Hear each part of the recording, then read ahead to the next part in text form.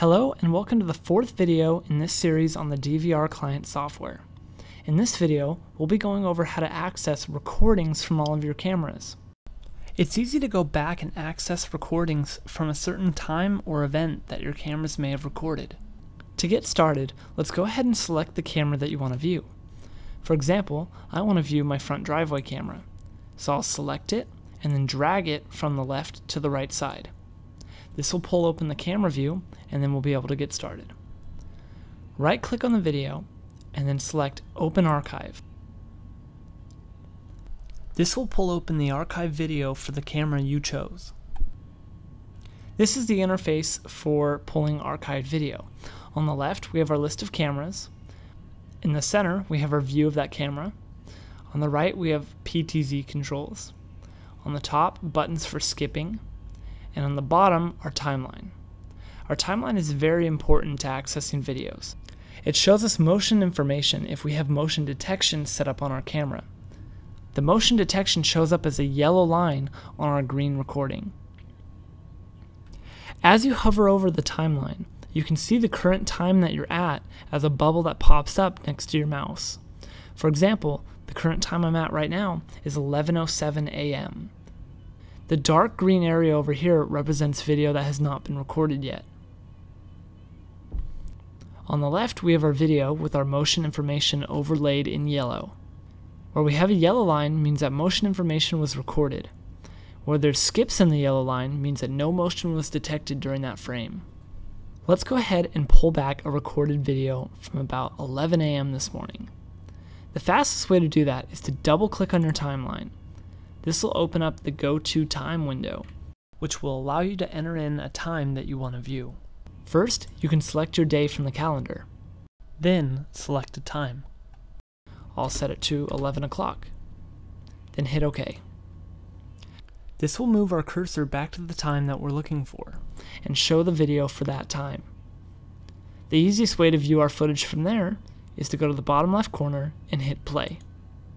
The video will start playing in real time from the point that we selected.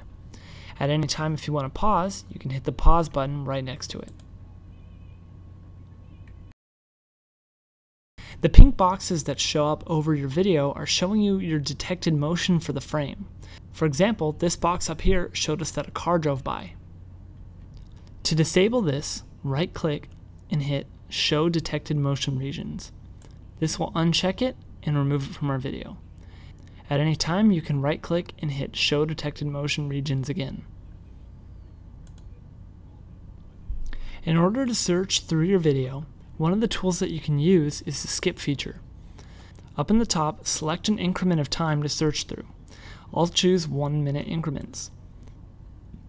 Then, hit the Seek Forward button. This will seek forward 1 minute through your video. You can also seek 1 minute backwards.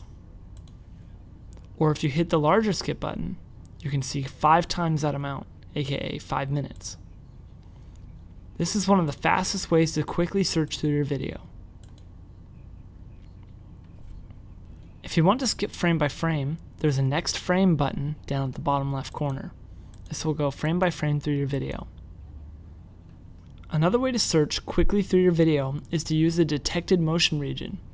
This can search a set area in your screen for motion detection and skip to those frames. To do so, go up to Navigation and hit Define Region of Motion Interest. Then, drag on your video on the area that you want to search for motion detection. Next, go Navigation, Seek to Next Motion. You can also hit Ctrl and M at the same time to do this repeatedly. As you can see, it pulled up the detected motion information for when this truck was driving through the driveway. If I hit Ctrl P, it'll bring me to the previous motion event. One of the most important features of the archive software is exporting your video. Once you've found the video that you want to save, you'll have to export it out of Luxriot to a file that you can share easily. To do so, go up to Edit and click Export Wizard. Then click Next. Stay in simple mode and click Next again. Hit Next to choose AVI as our video type. Then, double check that you have the correct camera selected that you want to export video from. In this case, we'll use front driveway. Then, if you want to use subtitles, leave hard subtitles on. Then, hit next.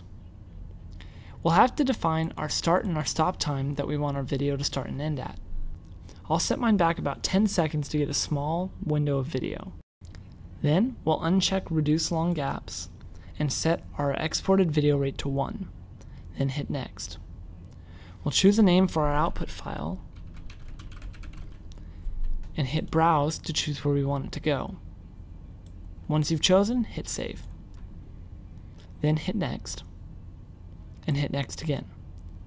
This will start exporting our video frame by frame. And it's done.